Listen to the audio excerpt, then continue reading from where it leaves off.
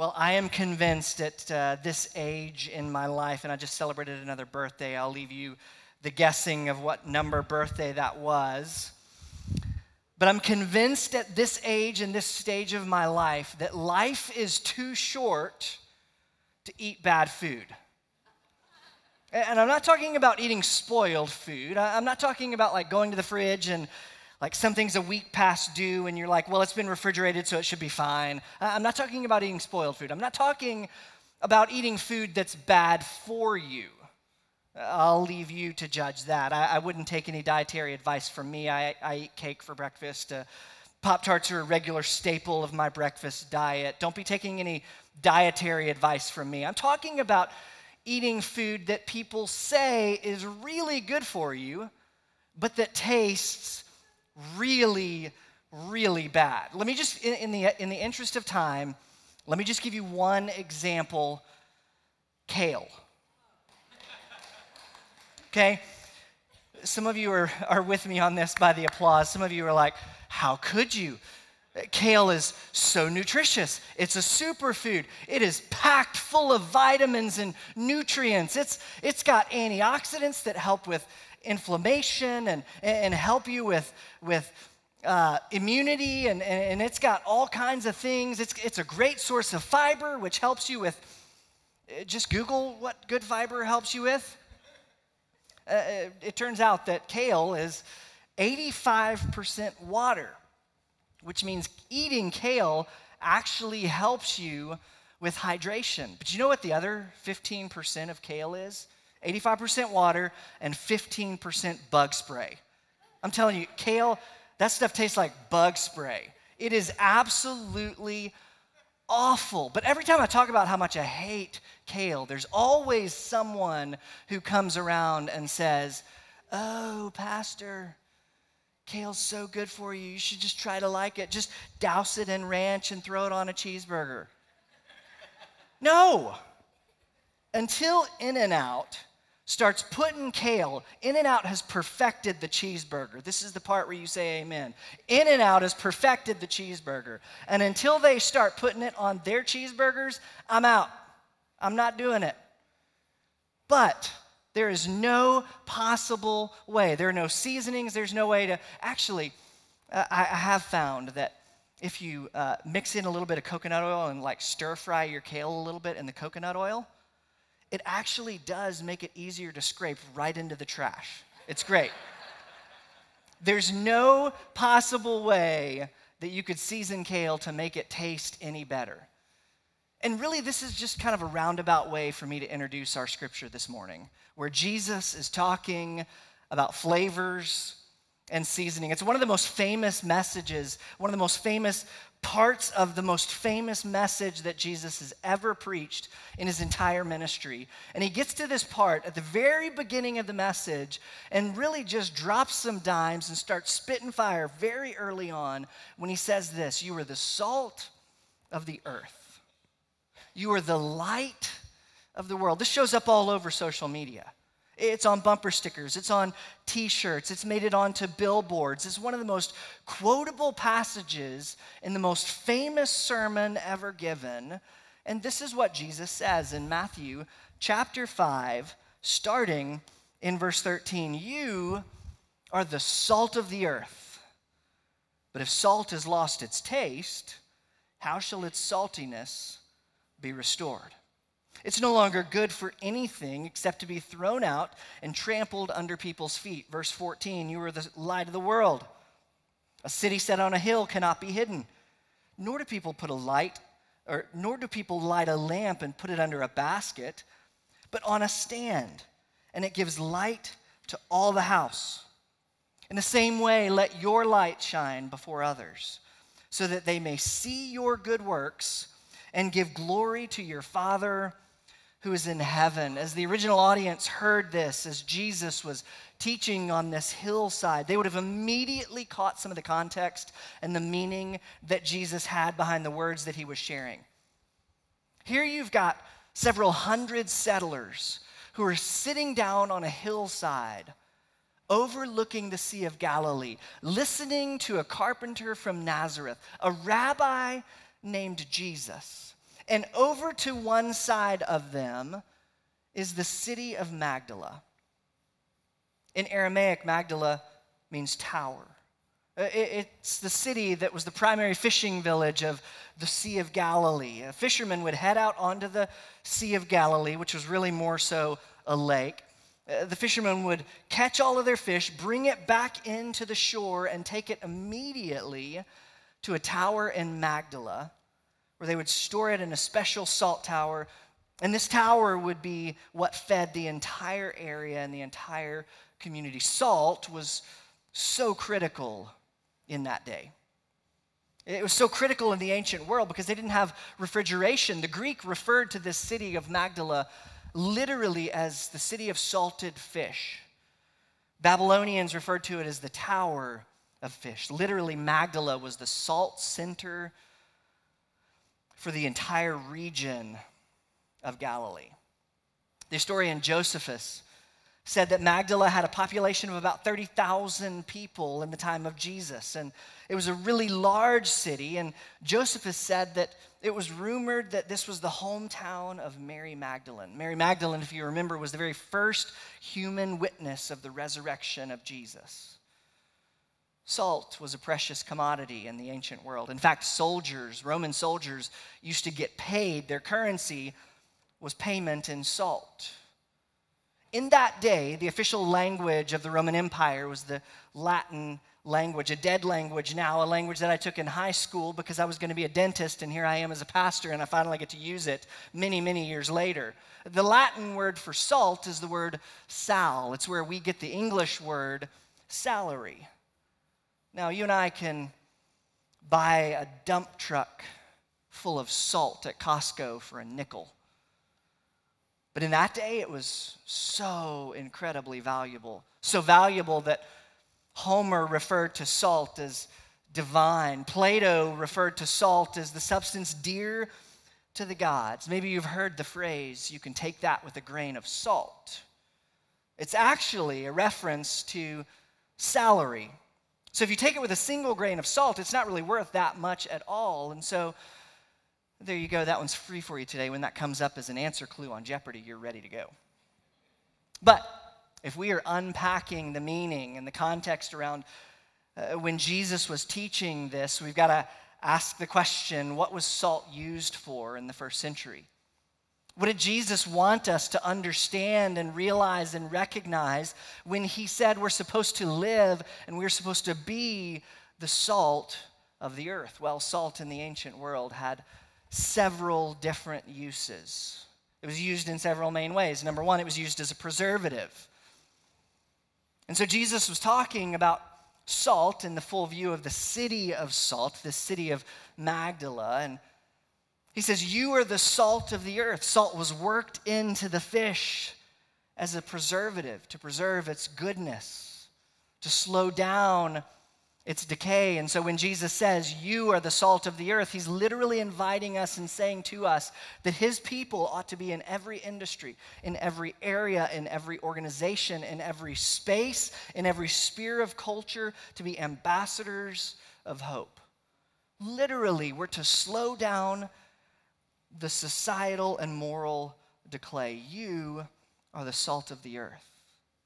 We as followers of Jesus should be preserving what's good in our culture. We ought to be speaking out against injustice in our world. Our organizations, our companies, our businesses, our workplaces should feel different with the people of God working in them. Jesus says, you are the salt of the earth. But salt wasn't just a preservative. It was also, in the ancient world, a disinfectant. Salt was used as a medicinal treatment in the ancient world. If you're anything like me, as a kid of the 80s or earlier, anytime you got hurt, anytime you got like a scraped knee over at a friend's house, the first thing that your friend's mom would say is, get out of the living room, quit bleeding all over my rug, and get into the kitchen.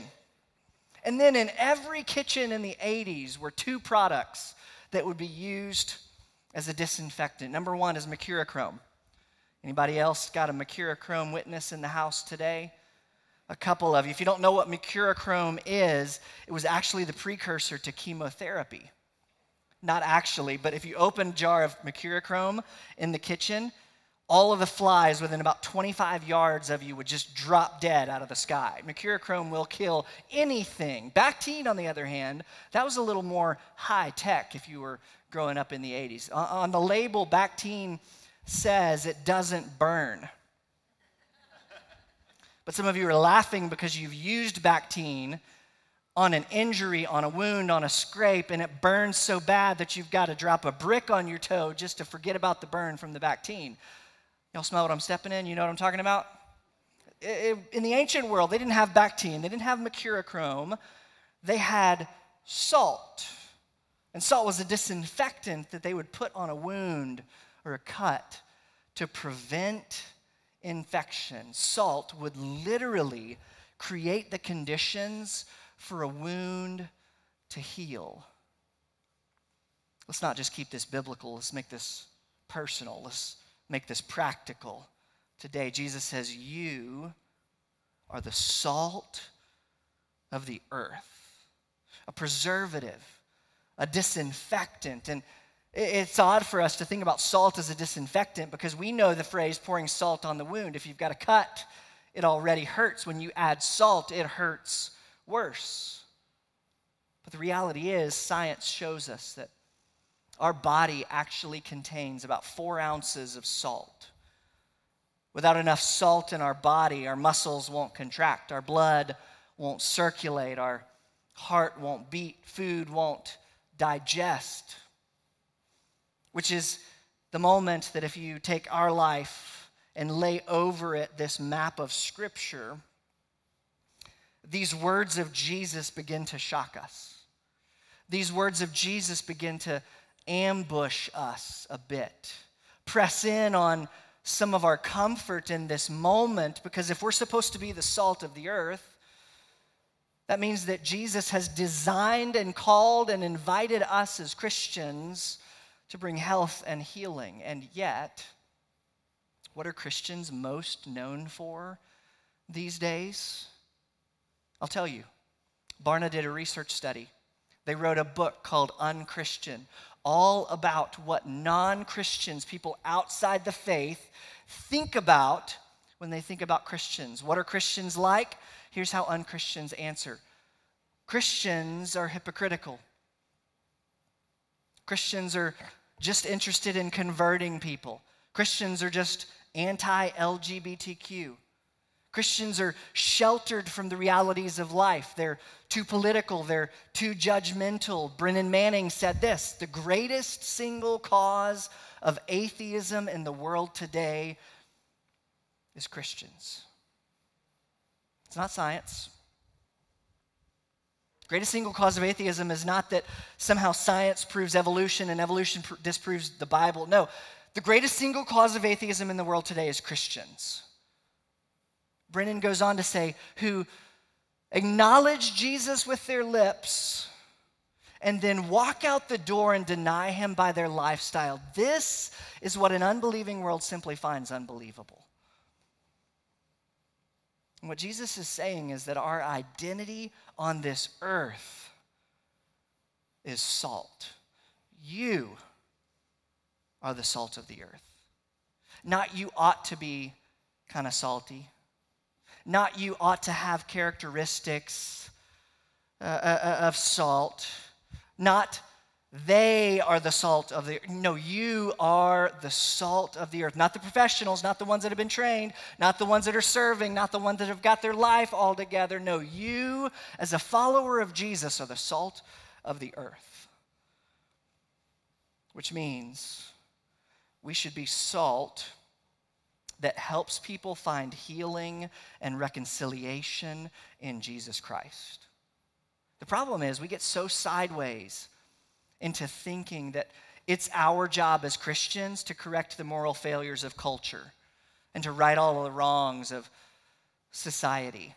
You know we're not that powerful, right? You realize that the wrongs that are happening in our society are happening at the hands of people who don't know Jesus. We've got to quit expecting people who don't know Christ to act like Jesus. You realize we're not the Savior. You're not the Savior of the world. I'm not the Savior of the world. Jesus is, and so we ought to let Jesus do what only Jesus can do. It's not our job to right all of the moral wrongs and all of the inconsistencies of our culture. The most well-known verse of Scripture is found in John chapter 3. And in John chapter 3, Jesus says that God so loved the world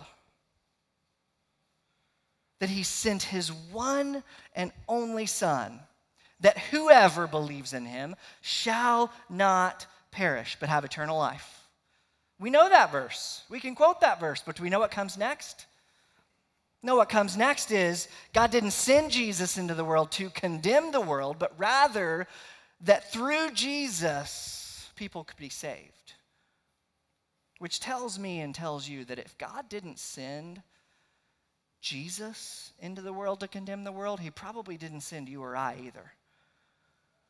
This phrase, to pour salt on a wound, originally meant that it would bring healing. This is what Jesus was talking about when he was saying that we're the salt of the earth, but more often than not, we tend to adopt the more modern understanding of pouring salt on the wound and bringing pain to an already broken world.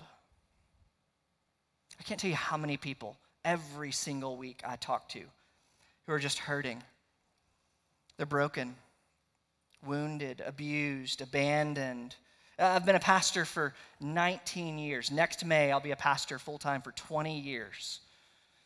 And I have never in my life as a pastor heard someone say, you know what, that Christian was such a jerk. They were so belittling. They were so arrogant and so rude that I decided I wanted to be a follower of Jesus too. I've never heard that, not once.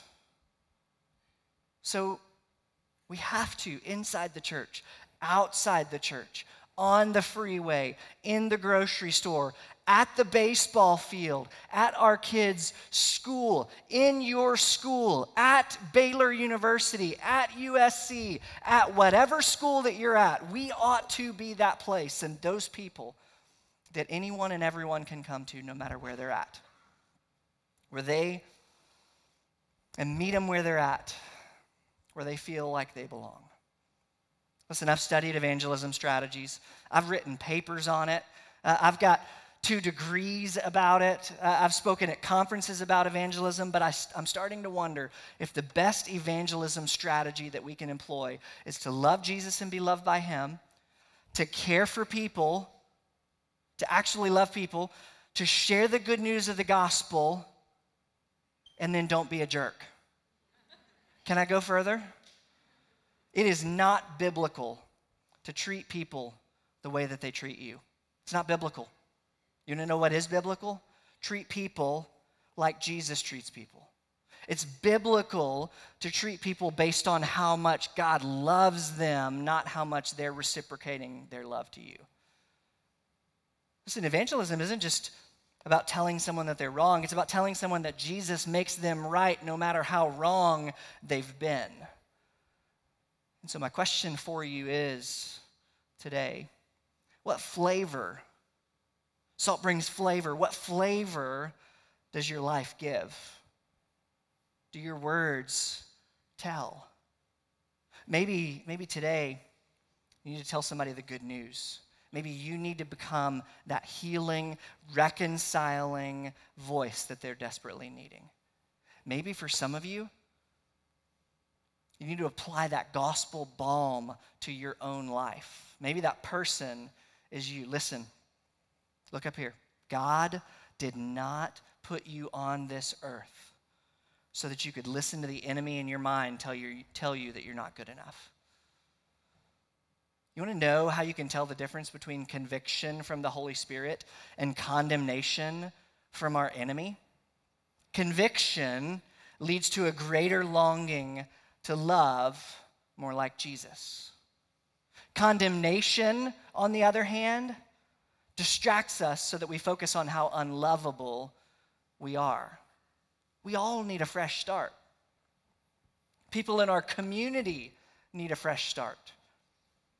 They need a place where they can heal, where they can hear that God can restore their life, can put back together what's broken, those broken relationships, those broken dreams, those broken directions, the loss, the bad church experience.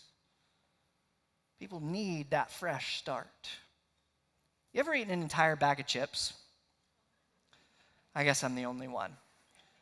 Let me tell you what happens when you eat an entire bag of chips. You get really, really thirsty. And so we've got to ask ourselves, in light of what we know about the properties of salt, that it flavors and that it makes us thirsty, is our life making anyone thirsty for the kingdom of God?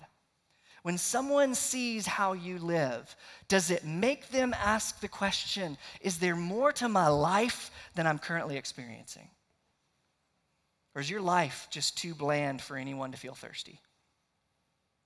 If we're salt in our community, if we're salt in our workplaces, in our grocery, at the malls, at the coffee shops, it should make people feel thirsty for Jesus.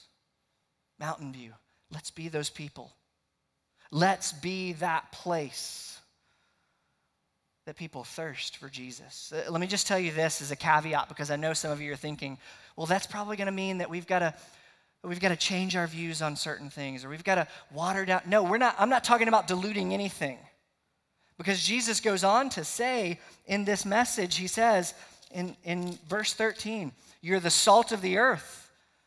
But if that salt loses its taste, how shall its saltiness be restored? It's no longer good for anything except to be thrown out and trampled under people's feet. How does salt lose its saltiness? Well, we got to go back to 8th grade science class. To sodium chloride.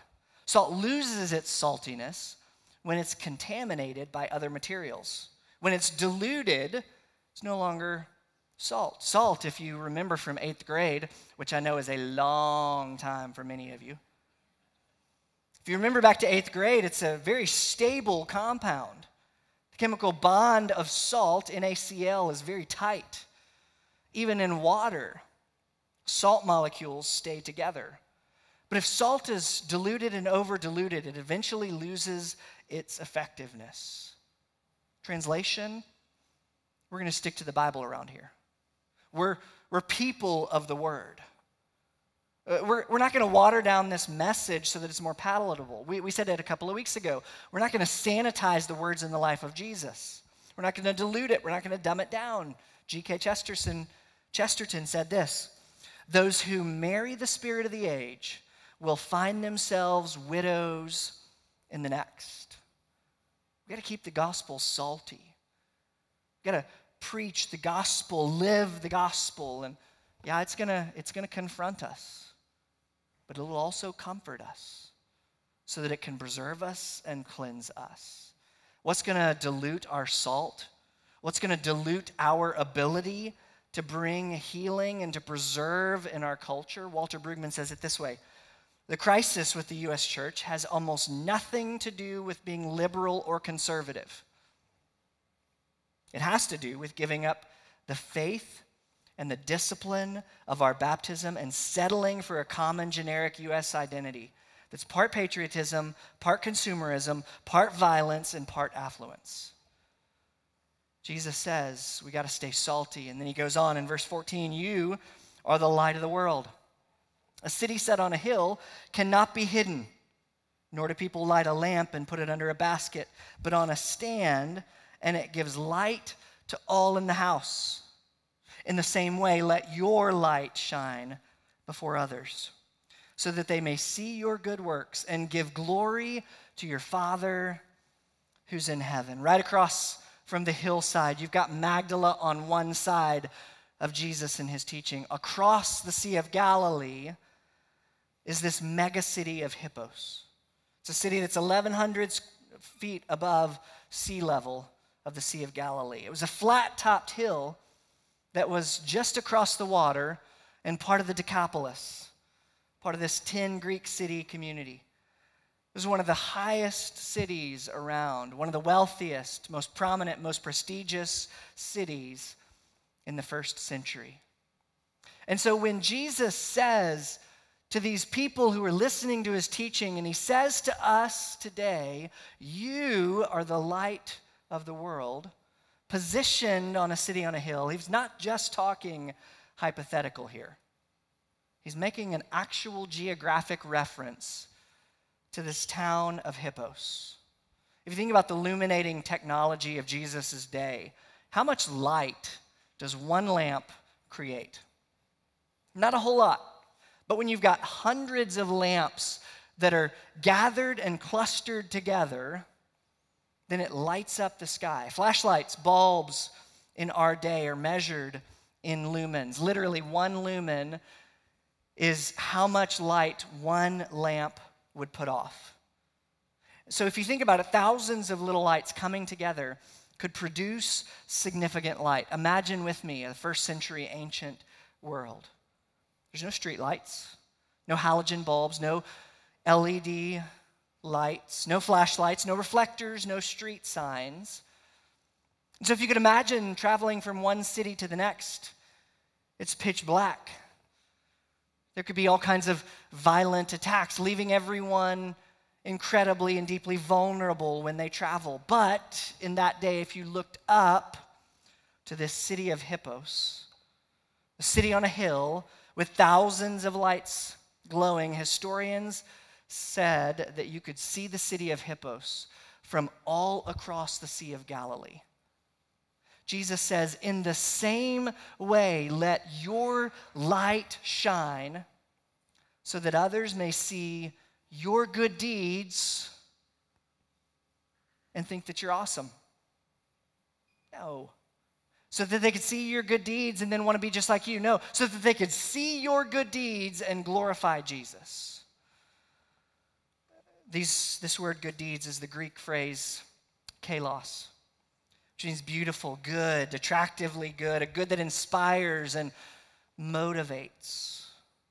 Jesus says, let your light shine so that they will glorify your Father in heaven. When the church is being the church in the Jesus way, it's not about the church at all. It's all about Jesus. It's not about our works. It's about his work in and through us. It's not about you. It's not about me. It's not about Mountain View. It becomes God on display as we serve, as we lead, and as we love. Jesus positions two things that are totally opposite. He says, you are the salt of the earth and the light of the world. They're in some ways very opposite. Salt is only effective when it's spread out. If for some reason you've ever grabbed a jar of salt when you're trying to season your chips at the Mexican restaurant, y'all know what I'm talking about? And the salt lid is a little bit loose and the whole thing goes out. If you dump all of the salt in one place, it's what we say, muy mal. It's very bad. So salt, it's only effective when it's spread out and sprinkled and scattered when it's applied. Light, on the other hand, the kind that Jesus is talking about, a city on a hill, is only effective when all the lights come together. So what is it exactly that Jesus is inviting us to? Should we live scattered throughout the world in every part of society, or should we live gathered and huddled together? The answer is yes. Jesus is saying that life in the kingdom is both scattered and gathered. Scattered like salt, gathered like light. Scattered living our lives, gathered doing life together. Jesus reminds us that salt preserves and cleanses. It brings flavor. It brings thirst. Light, on the other hand, allows people to see, to avoid danger, to find their way, and appreciate the beauty of his creation. Every single Sunday, we gather like this. But then every single Sunday, we scatter into the neighborhoods across our community. And if Sunday morning is all you do at Mountain View, you are doing it wrong. If today is your only participation in the life of the church, you're just missing out on what's so much better for you. Gathering, it's not that it's incorrect, it's just that it's incomplete. There's no way that in a large group like this we can shepherd and care and do life with one another and share life together like Jesus designed us to. And so if you're not in a small group, I would encourage you today, before you go, I know it's Father's Day, you got a lot to do, there's golf on, there's a lot happening. You're going to go to brunch and you're going to overpay for orange juice and it's going to frustrate Dad and he's going to be like, well, we should have eaten at home. But go and get connected in a small group. Do life in community because Jesus says we are the salt of the earth and the light of the world. So may we be a church that's gathered and never lose that, but know that we can do more together than we can alone. And when we scatter, may we be the salt and light together, changing the world around us. Let's pray. Father, we're grateful for such a clear picture of your invitation for us today. God, may we be people who help to preserve what's good, stand up against what's wrong. Give us the courage and the boldness to bring healing and help and health. God, may we bring a flavor of goodness to the world around us and be the light that shines for Jesus. Not so that someone can see our politics, not so that someone can see our power or our position, but so that someone can see our Father, who is so good to us today. We know his goodness because of Jesus. And it's in Jesus' name we pray. Amen.